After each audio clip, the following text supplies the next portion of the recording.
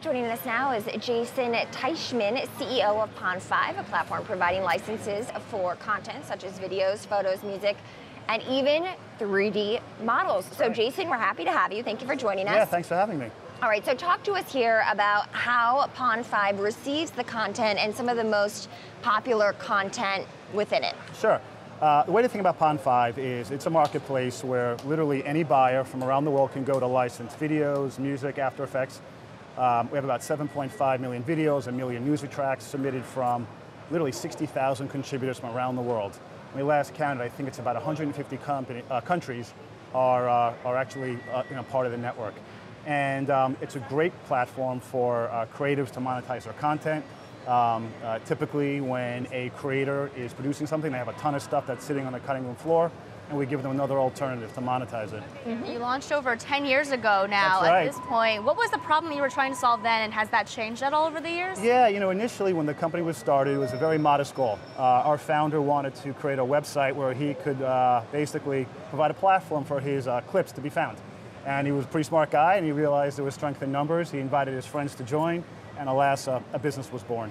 Okay, so you've raised $5,000 in seed funding. That was in 2008, and then $61 million in July of 2014. And so, who's coming to you? Who are some of the biggest clients, Sure. and how do you plan to serve them? I guess obviously now and then going forward. Yeah, we serve a really diverse base of buyers. So, on one end of the spectrum, we have classic TV production, film production, motion pictures.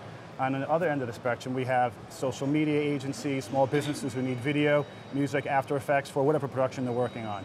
The way we look at the world is we're going to build, and we have, the largest media marketplace there is. So, our goal is to make sure that whatever clip you're looking for, we have it, no matter what it is you're trying to do. But with so much content being created every day, how are you managing the supply and the quality of that supply? Yeah.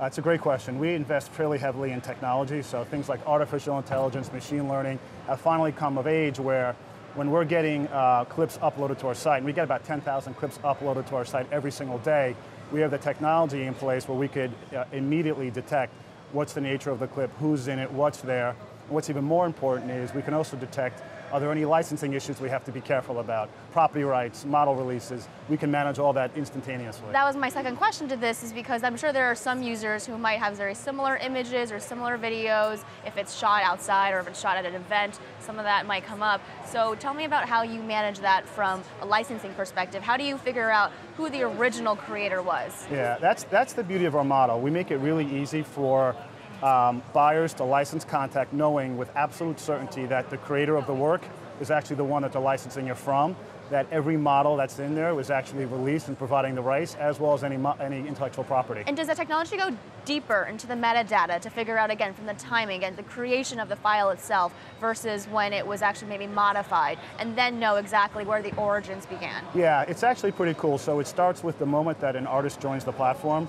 We look at a lot of social signals, so this creator, have we ever seen him or her before? Does him or her have a portfolio online elsewhere? The other artists that we know link to them as well. It starts there and it gets fairly more complicated from there. We use a lot of machine learning to identify whether or not there's certain signals like, that's really weird that creator is masking their IP address.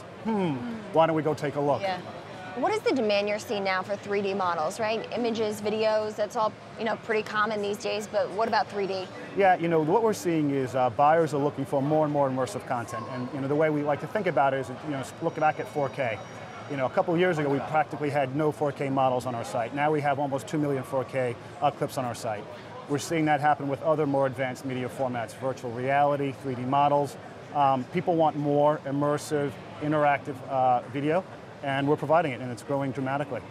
In terms of client partnerships, how do you try to enhance those? Obviously, so much a part of the business, right? But over time, how do you try, and even now, obviously, how do you try to enhance those relationships? Sure. The way we look at Pond5 overall is we want to make our artists successful. So we have this amazing marketplace where buyers can go to search for footage, rich media of any kind. But we also know that it's not likely that every single person across the globe is going to actually go to Pond5. Depending on where they are in the production cycle, where they are around the world, we may not be an ideal option. We hope we are, but we're not. And that's where we created something called the Global Partnership Program. And through the Global Partnership Program, if you're an artist, whenever you upload content to Pond5, not only will it appear on Pond5, but it'll appear on soon to be announced dozens of other resellers, partners, whatever. One we announced a couple weeks ago was Adobe. So now when a artist uploads a video or a music track, not only will the content appear on Pond5, it would also appear right within Adobe's nonlinear editing platform as well.